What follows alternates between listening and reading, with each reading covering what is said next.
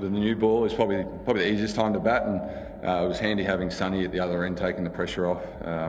It was important that we were none down at that little brain break. Otherwise, Duckworth Lewis could have played a part. You never know. But yeah, they've got obviously a couple of quality spinners, and you saw the ball turning out there, and we had to really grind away. It wasn't your typical 2020 game of cricket with the ball flying around. So we had to find a way, and for me it was sweep shots, get down the other end, and it was challenging. But the boys, if we had one bloke at one end, anchoring the innings, blokes would come in like Robbie, like DK, play little crucial knocks, and it was very important for us.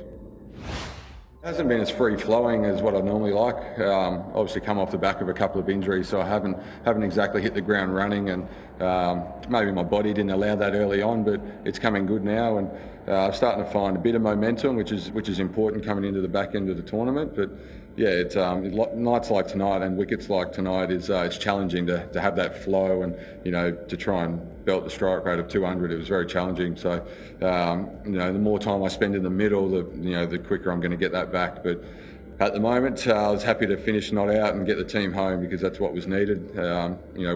It was challenging going out there trying to swing from ball one, as you saw tonight. But just happy I built through and just gained a little bit of confidence on the inside, and hopefully I can consistently build that now for the back end. That's part of our game plan, our matchups too. Obviously, Robbie coming in at 3 and taking the pressure off myself when the spinners majority bowl their overs. So he's a class player, and he just goes and backs himself. It's important, as I said, for someone to play that anchoring role throughout the innings, and then someone chips in with a couple of boundaries and really get momentum back. In the past, we've sort of lost back-to-back wickets all the time. Tonight, we didn't do that, which we could always hold momentum for the majority of the game.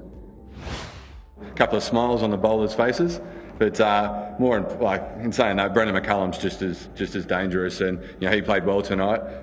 He obviously hasn't been in the best of form himself, but he come out and played his shots, and we've seen what type of form he's in. He's obviously a dangerous batsman, but we couldn't take the foot off the throat because obviously Baz is such a striker with the ball. So a little half smile, but we knew we still had a job at the hand.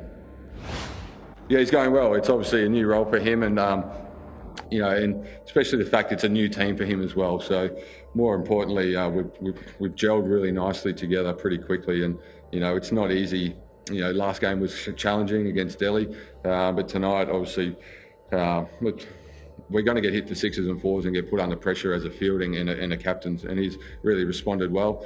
It's we're trying to help him as a leadership group. We've got a small leadership group that we get around and help him with, because at the end of the day, he's wicket keeping, he's still got a job at hand. He can't talk to the bowlers at the other end, so it's important for myself and Robbie Uthappa to really step up and help him that way. But we work every game. We're getting tighter and tighter, and as I said, you don't win the tournament halfway through, so we're building up nicely.